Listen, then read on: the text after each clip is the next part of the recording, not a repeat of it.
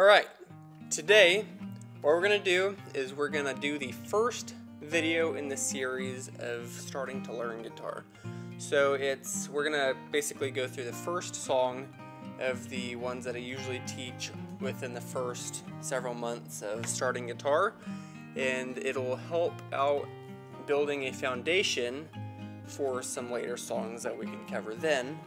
But let's go ahead and start with the first song. So if you have a capo, I like to play with a capo for beginners just because it'll help be a starter for stretching out the fingers.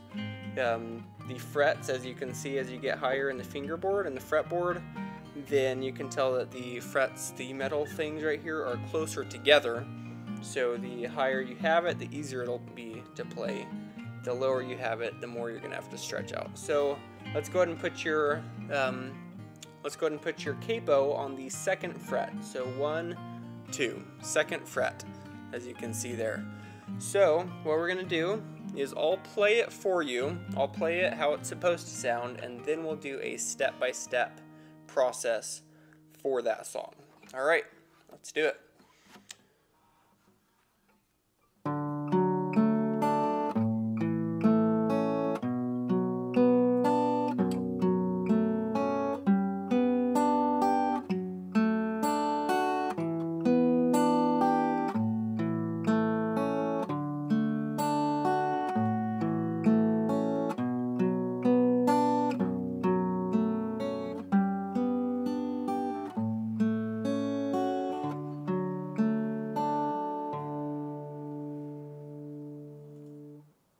Alright, let's go ahead and start next with the step-by-step process for that song. Alrighty.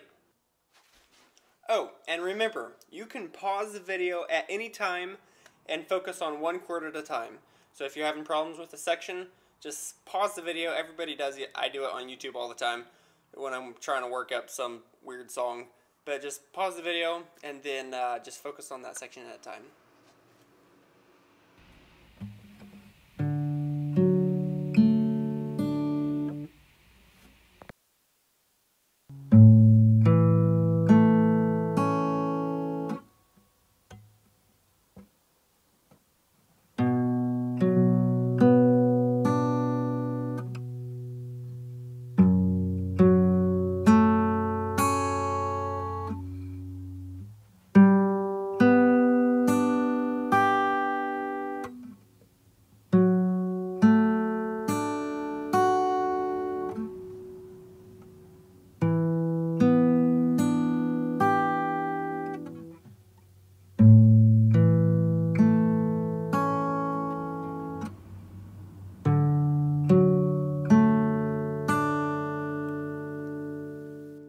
So, that is the first song for the series of songs that we're going to be going over.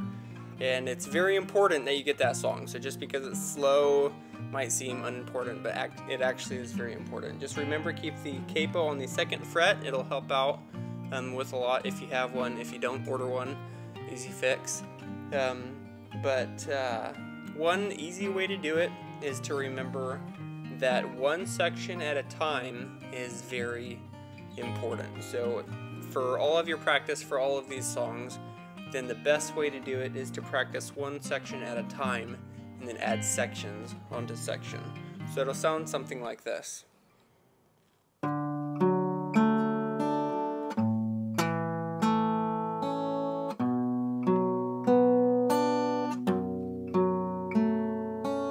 So those, say, 4 chords would be a section.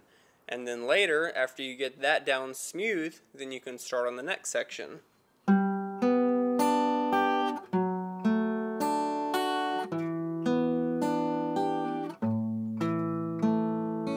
So that would be the next section, and then you could start on the next section, which would be, you know, as the video explains.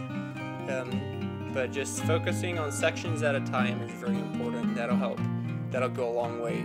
Which you know, the further we can go, the better. But yeah. So have fun with that, and we'll see you in the next